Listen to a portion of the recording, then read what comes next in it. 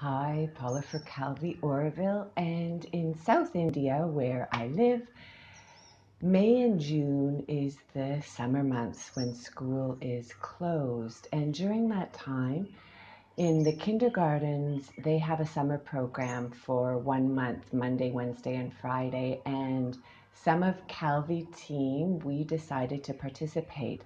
And I have only worked with children or people from 8 to 80 plus.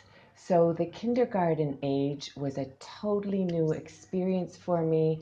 I had some ideas of how to support them in the process in playing the games, but we were going in really with an open heart and an open mind with activities to see how it went. So each time after a session, we really reflected and thought about what could we do, how could it be different to support them. And one of the big things that I learned was the younger they are, they need a lot more attention. So supporting a group up to like 5, 6, 7, or 8 kids is way too much for the small ones. So I actually would like to work one-on-one or one with two.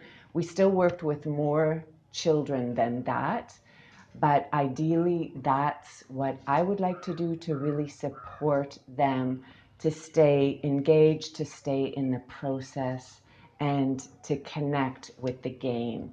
So I'm going to shoot some videos to show you the kids and some of the amazing things that they discovered, that they taught us through engaging with these games. Coming along in a short series.